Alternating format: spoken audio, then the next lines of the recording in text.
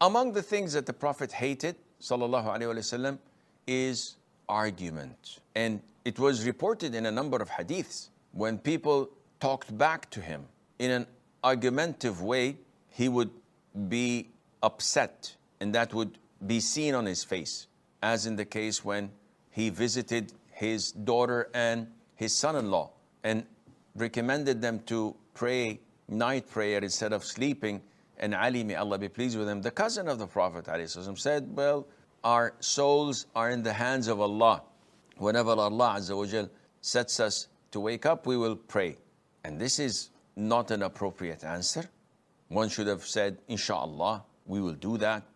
And the Prophet left and said that man was mostly argumentative. That's amazing. Instead of being cooperative and saying, Jazakallah khair, we will do that.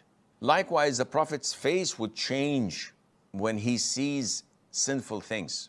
When a sin is committed, as in the case when he saw one of his friends wearing a ring made of gold, you can see that he hated this on his face. He went there and took it off and said, why would anyone put a stone of fire in his hand, and tossed it away? This is something that we also have to have in us. Nowadays, we see vice and evil things happening all around us, in our own homes, in the streets, in the malls. We see haram being committed, the mixing of men and women, the music, the entertainment. All of this is something that Allah Azza wa Jal hates. And the Prophet ﷺ hates. And it's a sign of hypocrisy not to hate it.